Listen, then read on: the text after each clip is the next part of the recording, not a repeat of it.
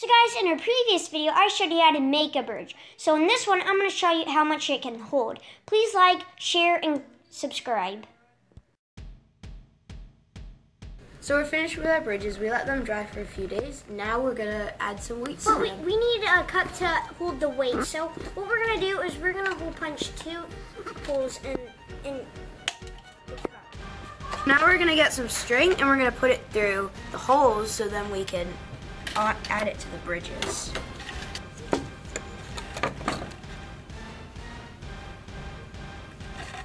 So now guys, we're going to weigh our bridges. So let's pick up mine. Mine weighs 3.7. Mine weighs 3.77. Now we need something for the bridges to span across.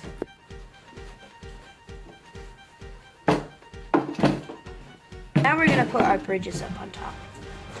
Now we're going to tie the weight to the bottom of the bridge. So we have a lot of coins. Now we're going to fill the cup. My bridge weighs 3.77 ounces. Now we're going to see how much it can hold.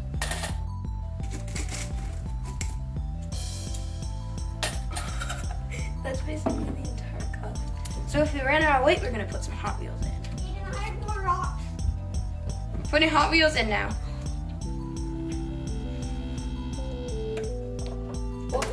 Oh! It's gonna crack. Oh! It's gonna crack. Take cover! It's gonna blow! It's gonna blow.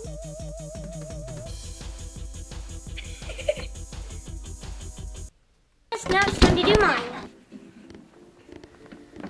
So guys, now it's my turn to break my bridge. So we're gonna start with our rocks. When Aiden was doing his, he put his coins in first, and actually, when he was doing his rocks, he didn't have room to put his rocks. So we're gonna do our rocks first. Wish me good luck. 1, 2. Now it's time to do 3 coins.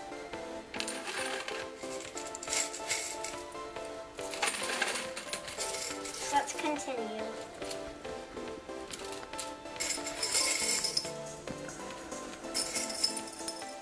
Guys, we had to resort to adding 2 cups to hold the coins and the rocks. You can see the top of the snap. We're out. So let's find some. We found some more rocks, so now we're gonna add that. And look at the bridge. It's gonna fall.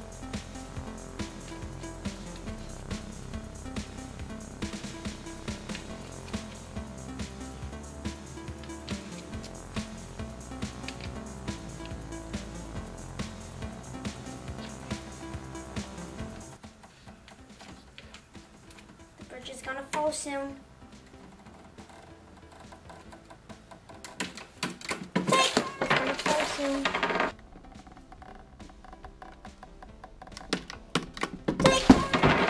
That was a lot of rocks and coins.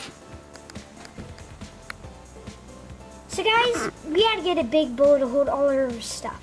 So with the bowl, it's 0. So I'm gonna start piling. That was our final. So we ended up with 83.80. Oh wait, we forgot the cups. Let's add the cups. 84.40. Okay, so now we're gonna see how much it held.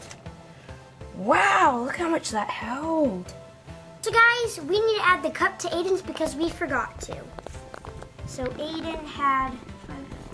So guys, my bridge weighed 3.7 ounces. It could hold 84.4.